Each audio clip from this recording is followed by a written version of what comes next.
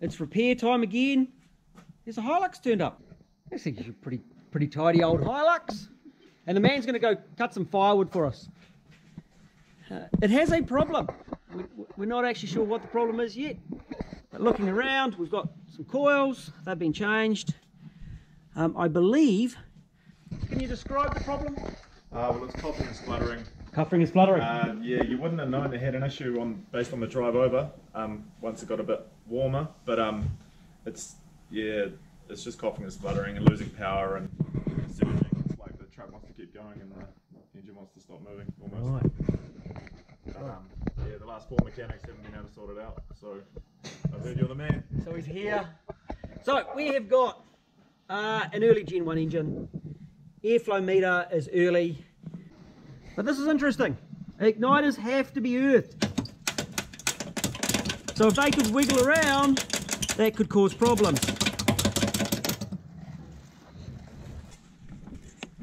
Here is some form there. There is some form in there. Oh, but it hasn't got the ECU I was expecting. Put your eye out, mate. Yeah, I want that. We're going to have to get that ECU out so I can have a look at it. Yeah.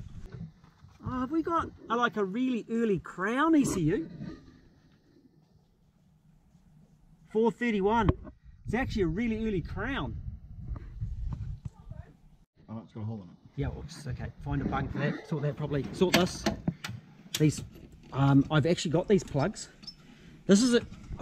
This is not the igniter I was expecting. Unplug those igniters and see if it actually plugs in properly, Jace.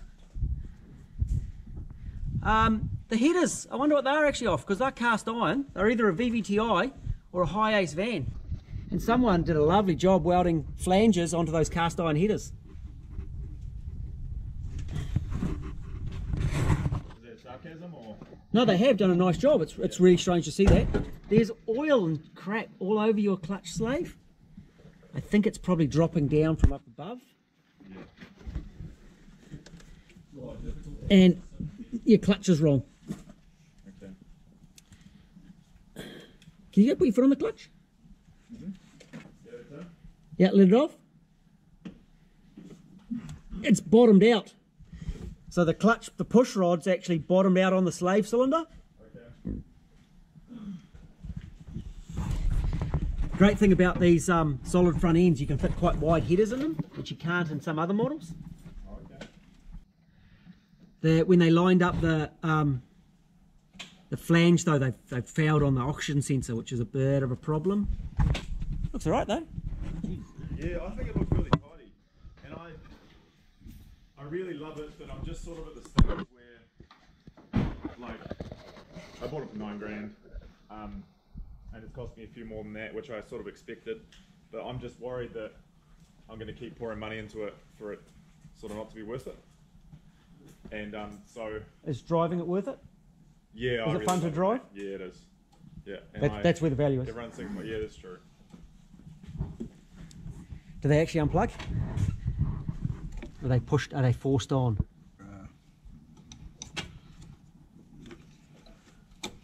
Well, come up easier. That one was like wiggle off with a screwdriver.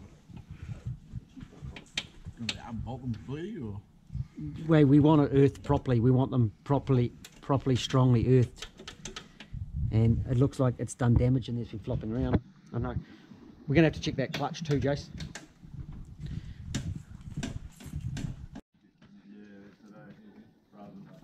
It's been flopping, eh? Sort of.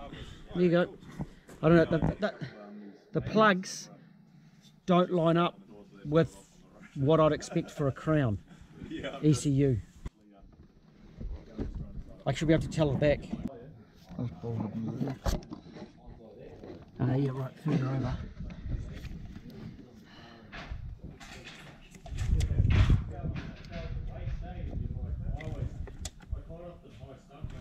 Yeah.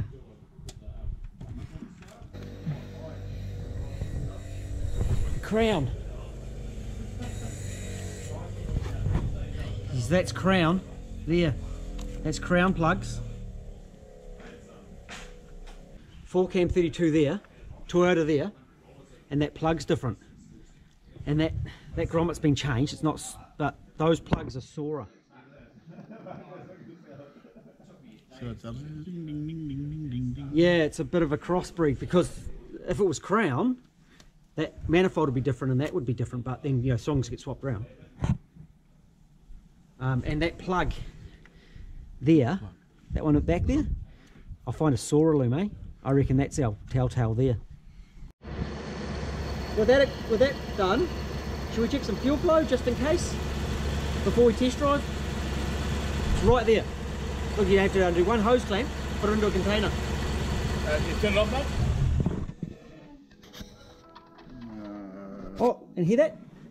Hear the stepper work after it's turned off? Perfect. That's the suggestion that it's wired correctly. Okay. You can hear the stepper go afterwards. Better than not wired correctly.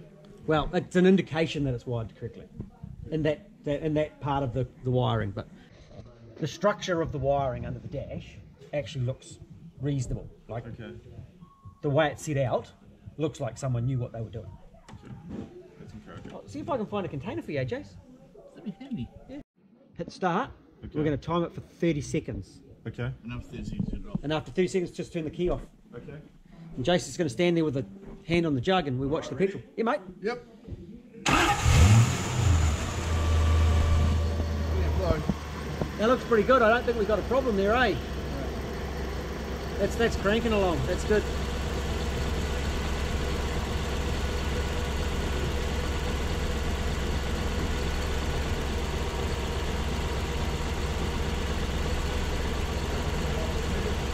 Yep.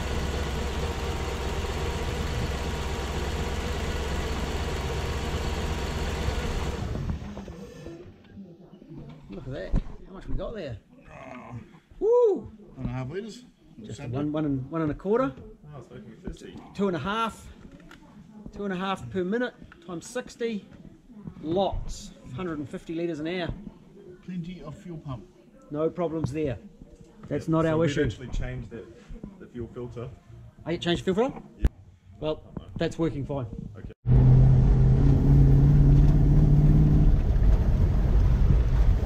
Do we have the magical tacho that is way out?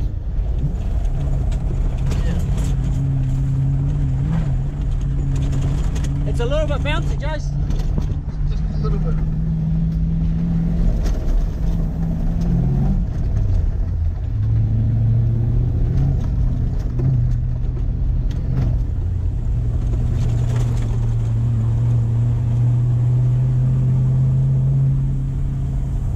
How much free play in your steering? All of it. And then a little bit extra, just for good measure. Yeah.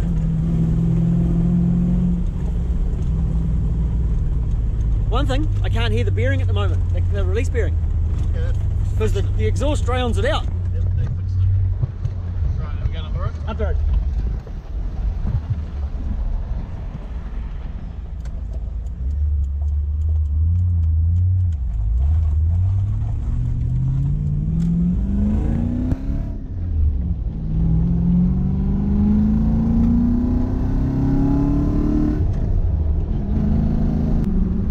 So far so good. This vehicle was intermittently playing up, so we won't know 100% whether we've got it. We often get asked, where do I start? Well, we started by opening the bonnet and using our eyes to have a look at some stuff. Broken igniter plugs, air leak on the front of the intake manifold, igniters flopping around, not earthing properly. And actually when Jace undid the bolt, the bit that it was bolted to fell out. Clutch. The release bearing makes noise when we start it. You put your foot on and off the clutch and the noise comes and goes. We did some basics. Checked the fuel flow, and that's good. So before we even get out on the road, we've actually checked it. See if we can fix some of the really obvious crap. It's got a Crown 131 ECU. It's not a Crown 131 loom. It's not a Crown 131 engine, unless lots of bits have been changed. But it isn't sputtering out. This is where it plays up, leave it there.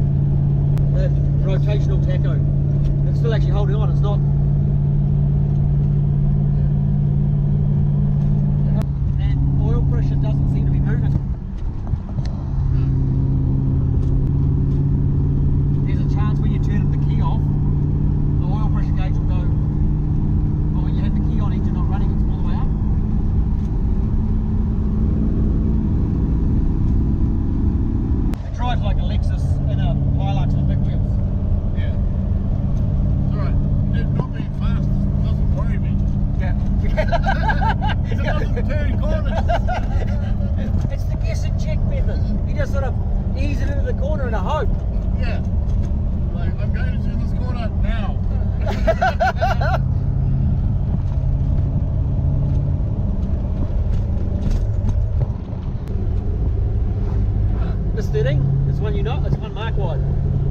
Yeah, it's yeah. It's a little bit droney, but not bad. You've got the window down. Yeah, that's as far as I can get it up. That's as far as you can get it up. The window. He's a brave man leaving his chainsaw with us, eh? You never leave a chainsaw with anyone. Never lend a chainsaw. You go down that track there, and then at the first corner you turn left. At the next trig, which is like 35-40 minutes away, turn left again into the bush and you end up at the farm. Off you go. It's only like an hour and a half.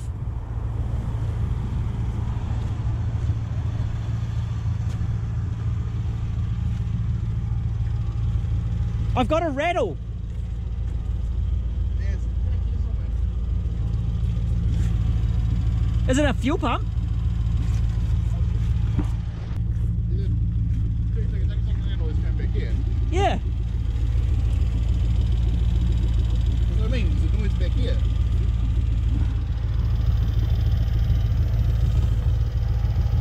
Oh no, there we go. So it's got a primer pump and an external pump up on the chassis here.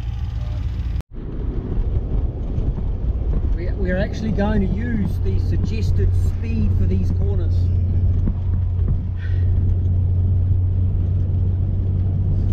Yep, you can actually go around that corner at the suggested speed and it feels okay. I definitely don't want to go around that at 100 like I do in my own car. Yeah, and we climb. It's actually climbing up here, right?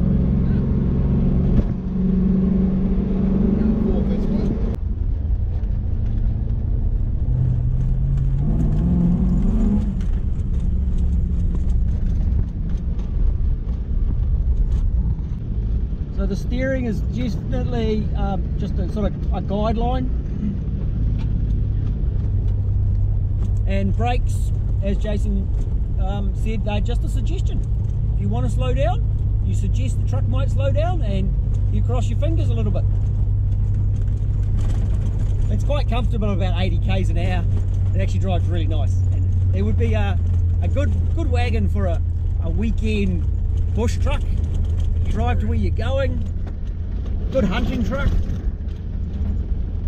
I think if you were doing long trips on the open road, you'd be pretty tired when you got to wherever you were going. What is this? Yeah, that's like it was exhaust. Jace, there's an exhaust on our road. I know. Jace, there's an exhaust here. Why is there an exhaust? I know, it's feeling, might have felt exhausted. I put it on the back, we've got a flat deck. The handbrake's only a suggestion too. Oh, you have to pull it out quite a lot way. Oh, we're good.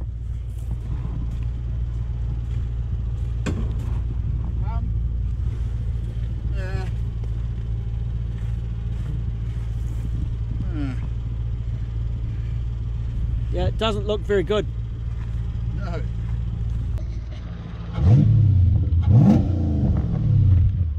That's probably why it's a bit noisier. I didn't notice it getting noisier.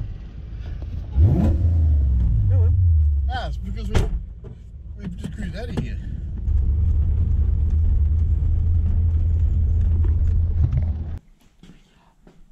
What do you think? We found when we're driving back, you know, we're coming down the road, right? And there was an exhaust floor sorting on the track. Really? Yeah. And we'd not long left as we putted up the gravel road, and when we came back there was an exhaust on the track. So there's a chance your exhaust fell off. No way. In the back section. You're joking, aren't you? No, that's definitely an exhaust. What the hell? As we're There's driving not up the mine, track. is it? Well, I don't know who else's it would be. What the fuck? There's not many people who can drive down You know, like, it's not like a common road, man. I looked at that before you guys left, and Oh my god. it was resting on here. Oh yeah. See that? How it's worn? It was resting on there. Oh yeah. What in the fuck? And I thought, oh yeah, that's normal. Yeah, well, that fell off. Yeah, you Holy didn't see. shit, well I'm glad it was there and not on the road. Yeah. Yeah. Like 5 minutes before I pulled up. Yep. I thought you were taking a piss. it was all going to fall apart, wasn't it? Yeah. Yeah, it doesn't look real good. And it's been smacking here. That's where it's been sitting on that U-bolt. Okay. It's only an exhaust. They're fixing around them. I mean, like, probably should have recorded it when I was doing it, eh? Because I bet I'll get down the road and I'll start doing it. How intimate was it? Well, it's like going blah, blah, blah, blah, blah, blah, and losing a lot of power. And how often would it do that? Well, See, that's what's it going to do? It's blah, blah, blah, blah, blah, blah. I didn't have that as a... yeah, sorry, my explanation's probably not very So that was a good explanation. Especially going up hills and stuff. But Cool. Seems like sometimes it'll run alright, and then, like, I couldn't believe that it was running good as gold on the way up here. Well, go with Jace, go for a drive. Yeah. Do the same trip. Do the same trip. Off you go. Have fun. I just worry I'm going to get back to Taupo and, Absolutely. yeah, it's going to start hiccuping again. Yeah, it's hard. You know, I could spend all day testing stuff and I could throw hundreds of dollars worth of parts at it Yeah, and not find it. yeah, that's right. And it might be right under our nose, but because it's not faulting, Yeah. the igniters were definitely loose. Yeah, okay. And that bracket fell away Yeah, when Jason took it off. yeah, so that wouldn't have been good. So that could definitely cause a problem. And when you're bouncing, because it's bouncy, it could have caused issues.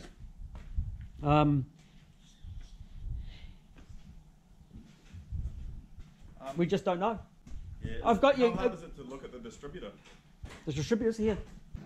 Distributor caps are in here. I sell a lot of distributor caps, okay? And I sell a lot of rotors. But they generally, when they stuff out, they're fairly consistent in their fault. Okay? So distributors are under here. So these covers come off, and the distributor caps are in there.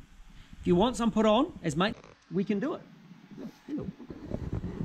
How It's not a hard job, it just takes time. So we're just going to take these covers off, drop this belt off, and squeeze into these bolts in here. And these ones in here, and then it comes out. Yeah. It's not too bad. It's just time, and it's tight in the Hilux. Yeah. To you. Yep. And where it's located under the radio, it's going to get hot because there's also heat coming up from the tunnel. Yeah. The rust mark is interesting. I failed one of these the other day. Didn't have a check light. It ran the engine, but no check light. I happen to have a spare one right there.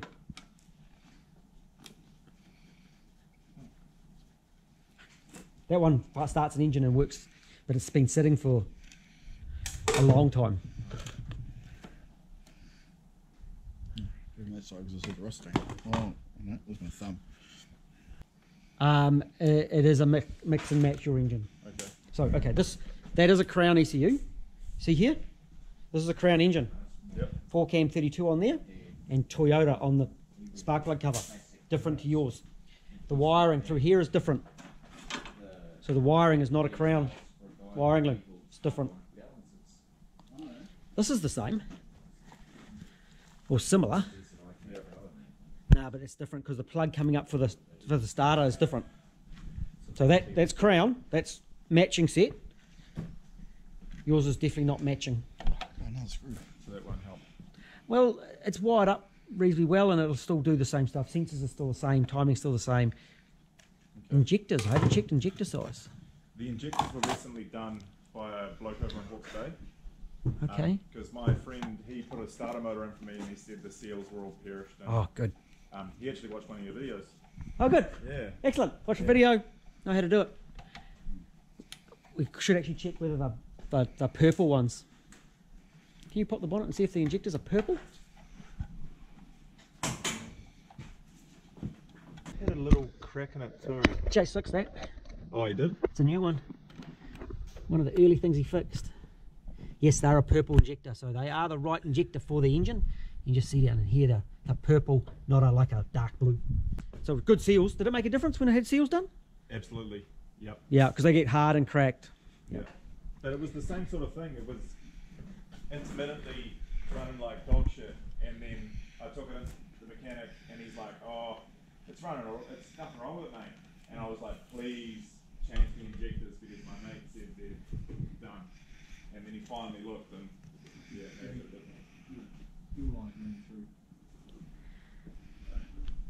It looks okay, doesn't it? It doesn't smell funny. Doesn't smell funky. Apart from the fact that it's old and it really could do with a service, I can't condemn it as a fault at this point in time. Okay, so in your ECU, okay, with age, these fellas, your caps, there, and these ones. There's another one. They get a bit tired and they'll leak out the bottom. There, in here. Does that one look at all suspicious, that one in there? Can't really see it nicely, eh? No, looks right. They weren't like really prone to failing, but they're old. And any electronic component when they get old can give issues. So a service is a really good idea. Okay, really good idea for all of them, just as a maintenance point of view. But when you're trying to find a fault like this, again, it may not be the fault. Yeah.